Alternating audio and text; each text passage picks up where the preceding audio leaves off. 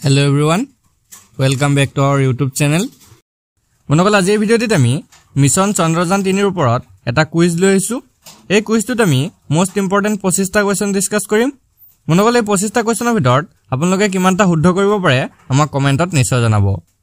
মনকল আজি ভিডিওৰ প্ৰথম কোৱেশ্চনটো হৈছে What is the launch date for Chandrayaan 3 mission? Chandrayaan 3 মিশনৰ আৰম্ভণি তাৰিখ কিমান? Correct answer to option B 14 July 2023. মনকল 2023 চনৰ 14 জুলাই তাৰিখে চন্দ্ৰযান 3 মিশনৰ আৰম্ভণি হৈছিল। পিছৰ প্ৰশ্নটো হৈছে Which launcher is used for Chandrayaan 3? Chandrayaan 3 ৰ বাবে কোনটো লঞ্চাৰ ব্যৱহাৰ কৰা হয়? Correct answer to option C GSLV MK3. মনকল Chandrayaan 3 ৰ বাবে GSLV MK3 নামৰ লঞ্চাৰটো ব্যৱহাৰ কৰা হৈছিল। ইয়াৰ লগতে মনত ৰাখি থব চন্দ্ৰযান 3 ৰ বাবে LVM3 M4 নামৰ ৰকেটটি ব্যৱহাৰ কৰা হয়। নেক্সট কোৱেশ্চনটো হৈছে Where will Chandrayaan 3 land on the moon? Chandrayaan 3 ক'ত অৱতৰণ কৰিব? Correct answer to option A near the South Pole. মনকল চন্দ্ৰৰ দক্ষিণ মেৰুত চন্দ্ৰযান 3 অৱতৰণ কৰিব। নেক্সট কোৱেশ্চনটো হৈছে How much did Chandrayaan 3 mission cost? Chandrayaan 3 মিশনৰ খৰচ কিমান? Correct answer to option C 615 crores. Chandrayaan 3 মিশনৰ খৰচ হৈছে 615 কোটি। Next question হৈছে Which of the following is missing in Chandrayaan 3? Chandrayaan 3 তলৰ কোনটো নোহোৱা হৈছে? Correct answer to option C orbiter.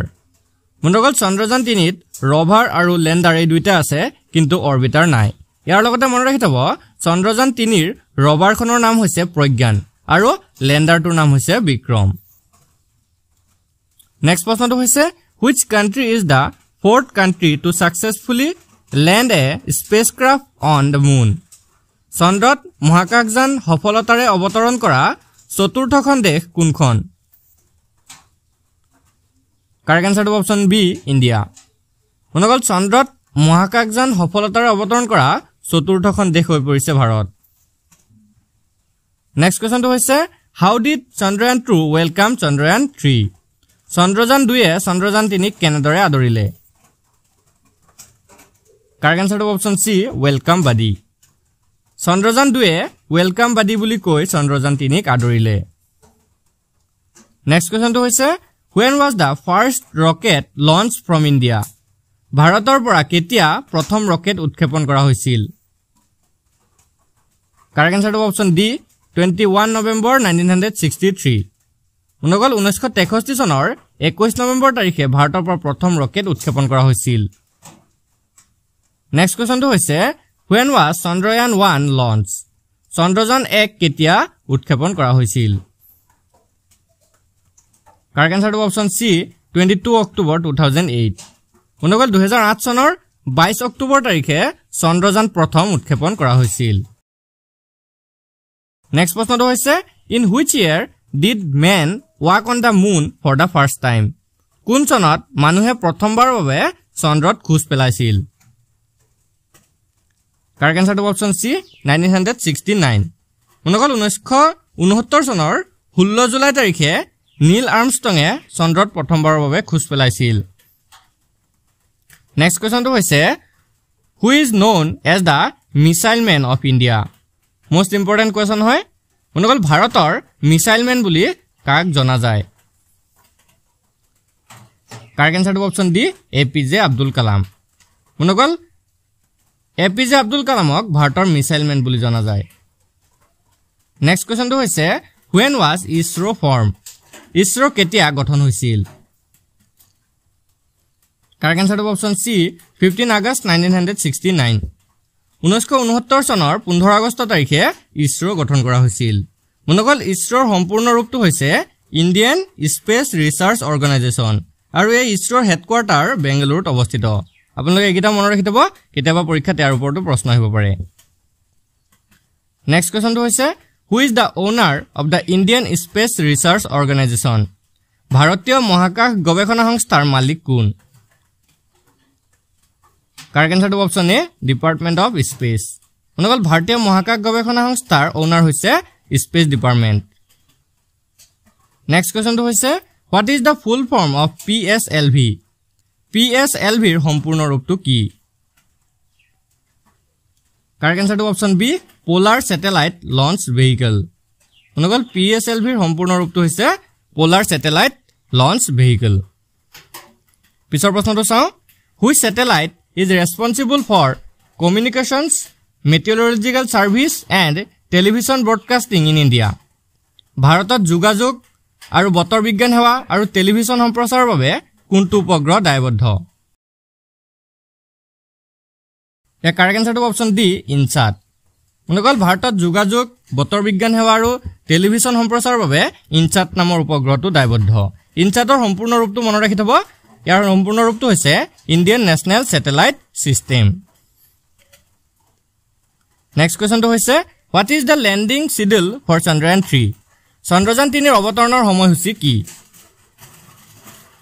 Correct আনসাৰটো option সি 23 আগষ্ট 2023 বন্ধুসকল 2023 চনৰ 23 আগষ্ট তাৰিখে চন্দ্ৰযান 3 অৱতৰণ কৰিছিল নেক্সট প্ৰশ্নটো হৈছে who is the director of the Chandrayaan 3 mission Chandrayaan 3 মিছনৰ পৰিচালক কোন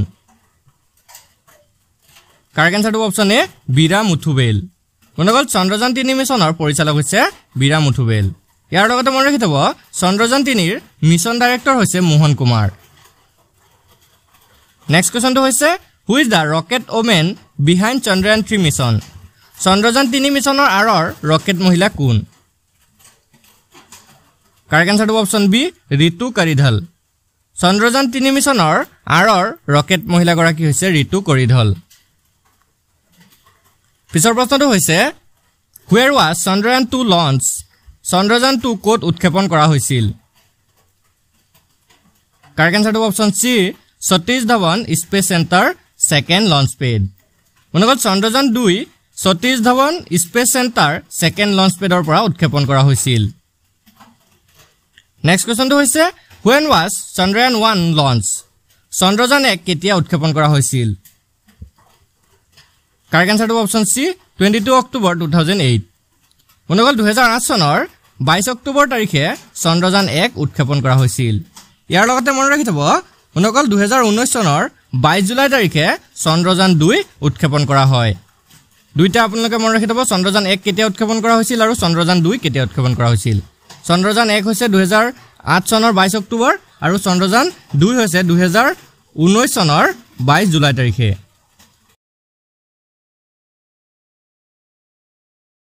নেক্সট কোৱেশ্চনটো হৈছে when did Mongolian 1 enter the Mars orbit Mangalyaan 1 কেতিয়া মংগল গ্ৰহৰ কক্ষপথত প্ৰৱেশ কৰিছিল কাৰেক্ট আনসাৰটো অপচন বি 24 ছেপ্টেম্বৰ 2014 বন্ধুসকল 2014 চনৰ 24 ছেপ্টেম্বৰ তাৰিখে মংগলযান 1 মংগল গ্ৰহৰ কক্ষপথত প্ৰৱেশ কৰিছিল নেক্সট কোৱেশ্চনটো হৈছে where is Vikram Sarabhai space centre Vikram Sarabhai মহাকাশ কেন্দ্ৰ ক'ত অৱস্থিত কাৰেক্ট আনসাৰটো অপচন সি থিৰুৱন্তপুৰম বন্ধুসকল বিক্ৰম সাৰাভাই মহাকাশ কেন্দ্ৰটো কেৰালাৰ থিৰুৱন্তপুৰমত অৱস্থিত নেক্সট কোৱেশ্চনটো হৈছে when was the first rocket launched from India ভাৰতৰ পৰা কেতিয়া প্ৰথম ৰকেট উৎক্ষেপণ কৰা হৈছিল কাৰেক্ট আনসাৰটো অপচন ডি 21 নৱেম্বৰ 1963 1963 চনৰ 21 নৱেম্বৰ তাৰিখে ভাৰতৰ পৰা প্ৰথম ৰকেট উৎক্ষেপণ কৰা হৈছিল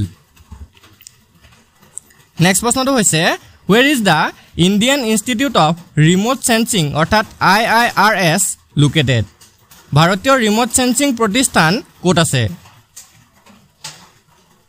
বন্ধুসকল ইয়াৰ কাৰেক্ট আনসাৰটো অপচন বি দেহৰাদুন উত্তৰাখণ্ডৰ দেহৰাদুনত ভাৰতীয় ৰিমোট সেন্সিং প্ৰতিষ্ঠান অৰ্থাৎ IIRS located আজি ভিডিঅ'ৰ শেষৰ কোৱেশ্চনটো হৈছে which missile was developed under APJ Abdul Kalam's guidance APJ Abdul Kalamৰ নিৰ্দেশনাত কোনটো মিসাইল নিৰ্মাণ কৰা হৈছিল